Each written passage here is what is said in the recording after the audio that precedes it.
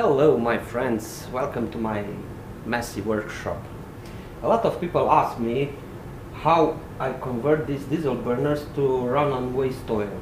Well, it's really easy to do, and I'm gonna show you that in the next few minutes. You need to change first the nozzle. This was the original nozzle, it's a high pressure nozzle, and this one is a siphon nozzle that works on compressed air. And also you need to change this deflector plate. This was the original one, but it's just not working with the waste oil. The nozzle comes with a brass adapter. This is the air line and this is the oil line. We have here this little tank.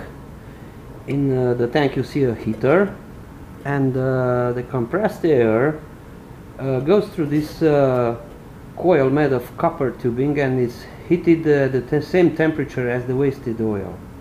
That helps for a better ignition.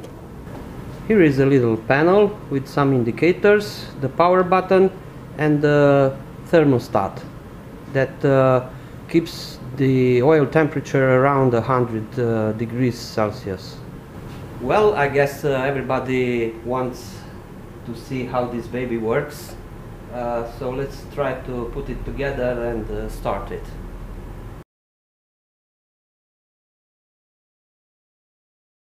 This burner is still under construction and I have to fill it manually.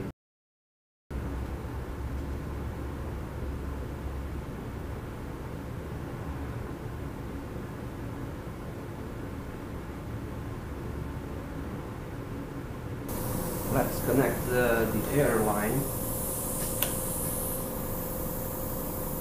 Push the power button. This red light shows us that the heater is on, but we need to wait a few moments for the oil to reach the working temperature.